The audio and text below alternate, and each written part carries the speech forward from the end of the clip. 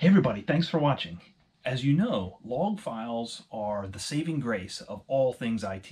When you have a problem, the first thing you should be doing is diagnosing the problem and looking at the log files. However, log files can be complex, to say the least, very verbose, and there's a lot of information you have to filter through to get to exactly what it is that you need to see. Fortunately, in the collaboration world, CUCM, Cisco's Cube, and Expressways, we have a tool called TranslatorX that actually will help us process these logs and get specifically into those call details to help in troubleshooting. I'm going to show you TranslatorX firsthand and talk a little bit about how we would use it. If you're new here, go ahead and hit that subscribe button. But without saying a whole lot more, let's dive into it. All right, so first things first, I want to introduce you to TranslatorX, the website, translatorx.org. This is it. Pretty straightforward, simplistic website, but it gives you a quick intro and also sort of documents out the features and capabilities. So TranslatorX will consume SIP traces from CUCM, unified border element, the debug CC SIP messages, those type of messages. It looks at SIP, it looks at Skinny, it'll read the logs from VCS and Expressway. Really anything in your UC environment that's going to generate call trace logs, even your ISDN and MGCP type messages, so on and so forth. You can pull that data, that log data, into TranslatorX and make a lot more sense of it, right? Filter it easier, get to the bottom of things much faster than you would if you parsed through text files, log text files on their own. So anyway, check out the website.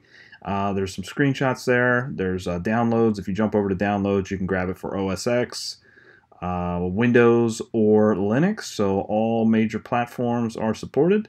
Let's grab some traces and throw them into TranslatorX. Here we go. All right, so to collect the logs, we're going to come into the Cisco Unified Real-Time Monitoring tool. I'm going to assume you have some familiarity with this and how to collect traces and collect logs and that type of thing. Actually, a buddy of mine, Patric, has a really great video on more depth on collecting logs. So I'll put the link to that in the video description and maybe at the end of this video. So check that out and check out his channel altogether. Maybe give him a subscribe as well. So anyway, with that out of the way, let's dive into it. We're going to hit up traces and logs. We're going to look for, let's see, collect files. Open that up. I'm going to select all servers for the call manager process. We'll hit next. We actually don't need anything here. We'll hit next again. Now you want to make sure you have the period of time in which you have the traces you're looking for. First of all, I'm looking at the last 10 minutes. I'm going to dump this on my desktop. And we'll just make a new folder, CUCM, call, trace, something like that. Yeah, go from there. We'll hit finish. And we'll wait for those files to be exported. All right, so here you see TranslatorX at its initial window as right after you open it up. I'm going to assume you guys can handle installing this application. Very easy to get installed, not going to be a huge problem for you. So I'll assume you guys know how to do that. If you have questions on that, let something in the comment section. We'll get you up and running. But either way, when you launch the application, you're going to see the drag and drop prompt there on the screen. I'm going to take that CUCM call trace folder I exported to. I'm just going to dump that whole thing right in here. So let's grab that and drop it in. Boom. There it is. So you see a bunch of stuff, log entries that pop up. And if you take a close look, you'll start to notice some things that sound familiar, right? Message name from a SIP perspective, right? So protocol, direction.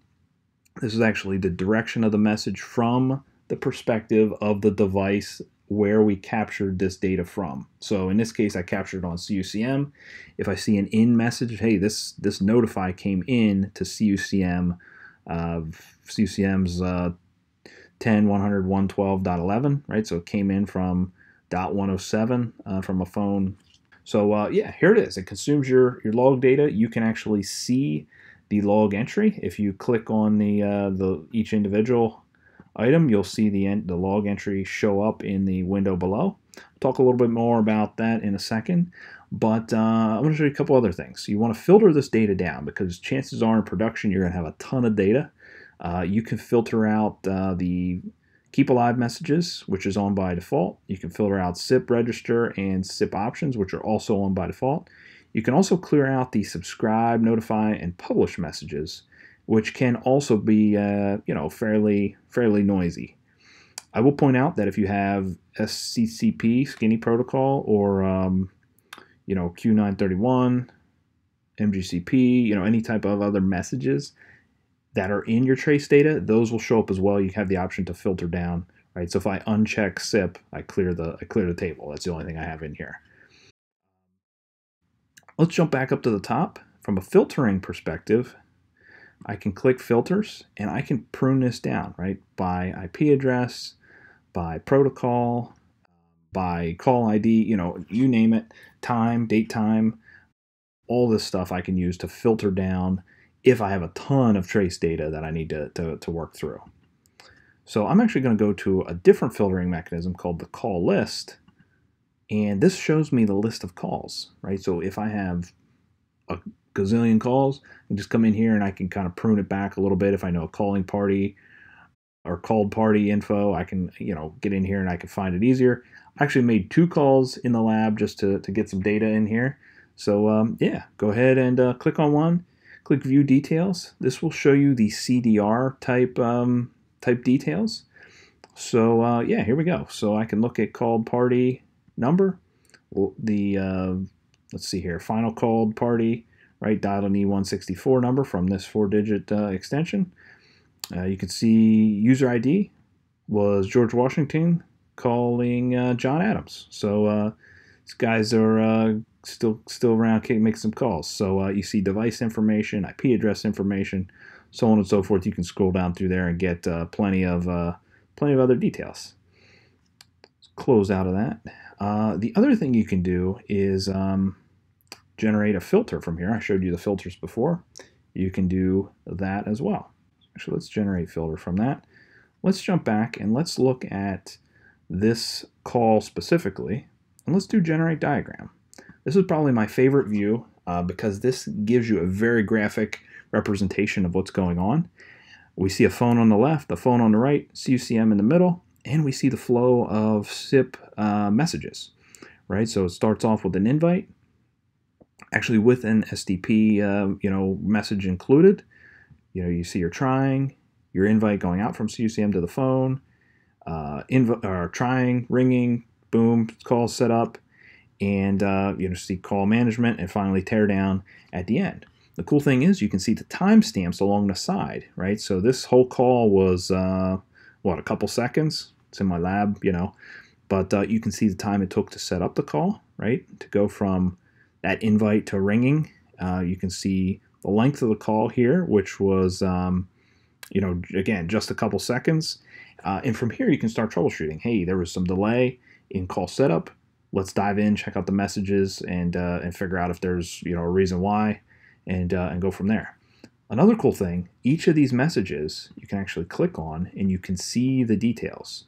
So here is the initial invite, right? I see this phone number is dropping an invite over to the CUCM. So dialed a plus E164 number, 717-555, nice fake number, 1001, calling to 1002, the 1234 extension.